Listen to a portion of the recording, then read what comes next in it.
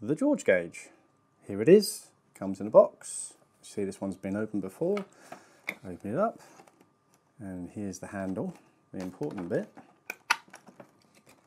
Take that to one side. Here it is. So, what have we got? This way round. This piece, looking at it, fits on lower incisors. So you want to line it up so it's not off to one strange angle. It's got to be in line with the actual facial midline rather than the actual dental midline. So if they do have coincidental, non-coincidental dental midline and facial midline, don't worry, but we're going with the facial midline because we've got to think about the way the body of the jaw is moving. Line it up on the lower incisors, and if you undo the bottom one, this will slide. So if they have imbricated lowers, incisors, doesn't matter, you just adjust it. So that's part one. Great. Put it down now. Select your bite fork. So you have to come with a range, but you see this is originally designed for children.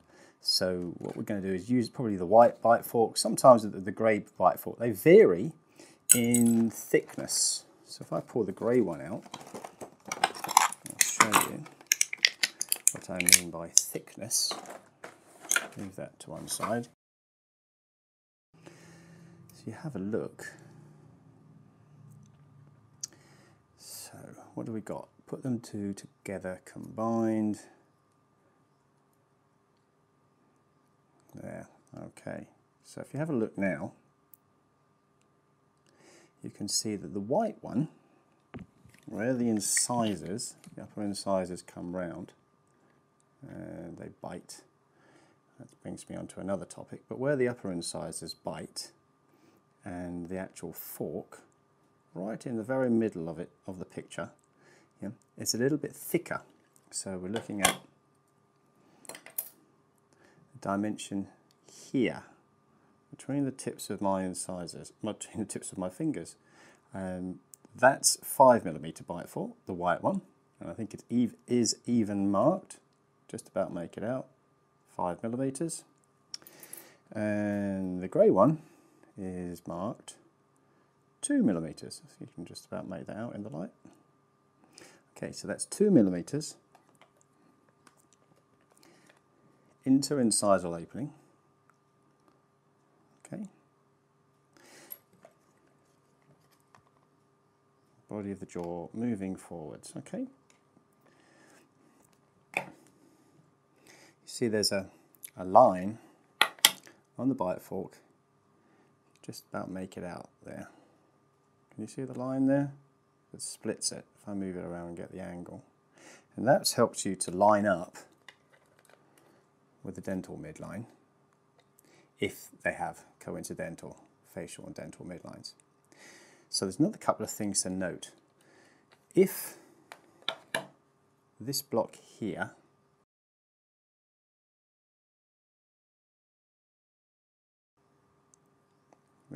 between my fingers, not this one, this one. If this block is too big, yeah, this one here I'm talking about, I shall freeze frame on it, highlight it. If that block is too big, when I mean too big, it means that the incisors can't actually get right down. If you look there, I'll bring that in. So there's a space between the tip of the incisors and the bite fork because this piece here is hitting on the cingulum of these teeth, on the palatal aspect. So what we need to do is remove some of the material from this lumpy piece here. Okay? When you've removed it, then you can definitely get the tips of the incisors all the way to the bite fork. Now, another big tip, and a common failing that I used to see in the lab, was that, well, probably the first one would be insufficient mousse, like a polyvinyl siloxane, a super fast set or a very fast set material, insufficient mix mousse actually on the fork itself. So in the lab, they've got absolutely no idea where these things meet. You know, trying to actually align the two models and get the bite. I mean, it's guesswork. You don't want to give the tech any guesswork. You want to give them as much information as you can and be as prescriptive in your 3D prescription as you can. Next one would be that the patient has actually distorted as they've bitten together. Got the bite fork in roughly the right place. They've bitten it together, and as they've done so, the fork has bent. Now that's fine whilst it's in the patient's mouth, but as soon as you take it out of their mouth, of course, elastic recovery goes back to where it was. Now that's introduced some flex in the fork, and again, when you put the two models together in the lab, and then mount the models on the articulator, try to get the protrusive bite, you know, it throws in a skew. And you're sort of guessing where it is. Now, okay, the tech can see that the fork there's something wrong, and they can probably force it together. But again, it's just guesswork. Yeah, you don't need to introduce this guesswork. So get your patient to tap lightly, yeah, tap gently, and then just hold it in the right position. You don't need to clench on it and bite it. It's not a strongman competition.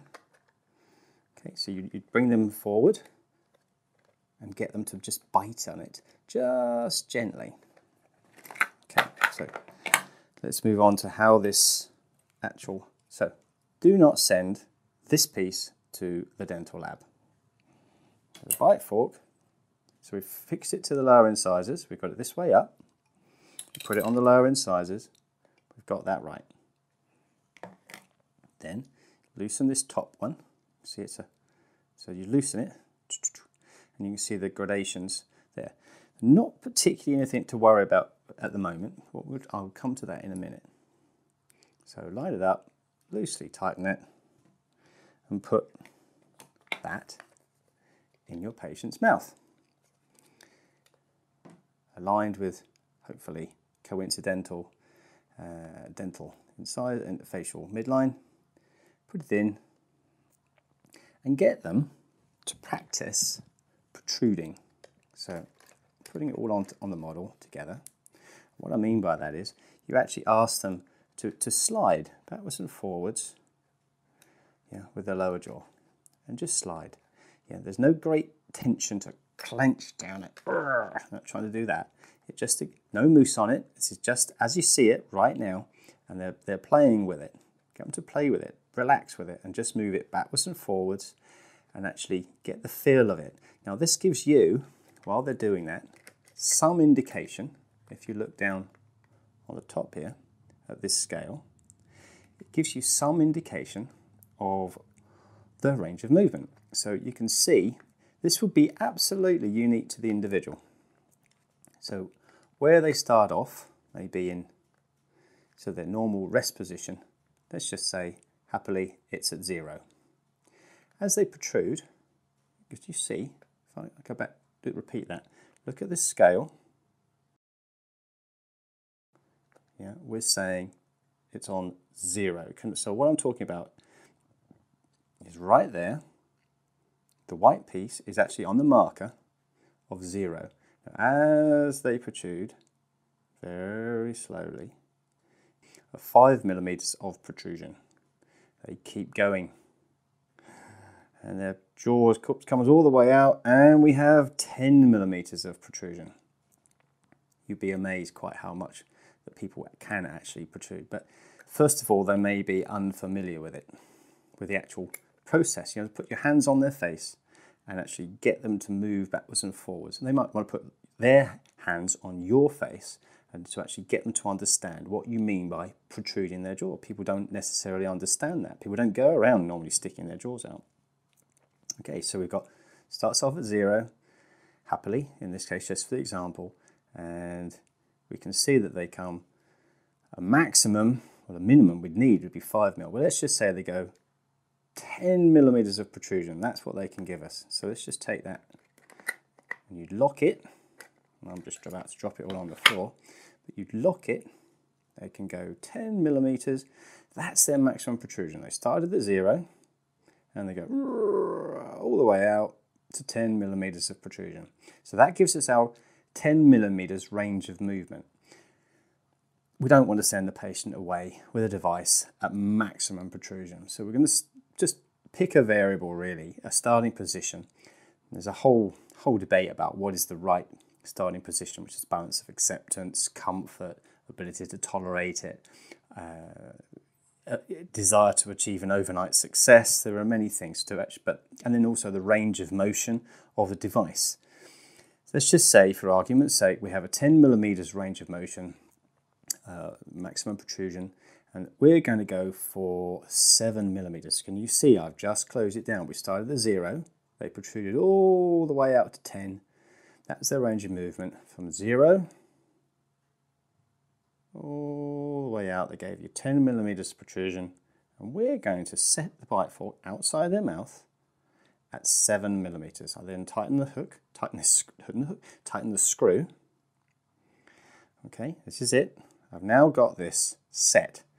This is going to give me 70% of the patient's maximum protrusion. 7 millimeters of their 10 millimeter range of motion. Okay, so then I put this, as you see it right now, back into the patient's mouth. Line it up, make sure it's not wonky. Remember that we want to go with the actual movement of the jaw. Don't be fooled. You want to see where the movement of the jaw is. So if they have non-coincidental dental and facial midline, it doesn't matter. I want to see where the motion of the jaw is. And you can see that they are set at 7 millimeters. So you could get them to just tap backwards and forwards, tap that, and not clench, so they distort the fork. And then in that position, get them just to hold it. No great desperate down on it, just to hold it. And then you'd get your mousse, and you would liberally squirt your super fast set mousse into all these gaps over the occlusal surface. Fill it up. Start at the back, bring it forward, and then this will go off in no time. And then when you're finished and the material's set, just keep some on your glove perhaps, and it's a bit tacky, you know it's gone, put the heat on it. Yeah, it's definitely set. Okay, this doesn't take long at all. Then get them to open it out, take it out. You do not then send that whole thing to the lab, because if you send that away, well, you haven't got your handle for the next patient. You keep hold of this piece. You cold sterilize it, keep it nice and clean, of course, but then it's ready for the next patient. You get your next bite fork out of the box, and do that, and off you go again. And that wraps up the non-clinical how to use the George gauge. I'm Adrian Zacher, and you've been watching Snorer.training. Check it out, lots of on-demand dental sleep medicine education for you.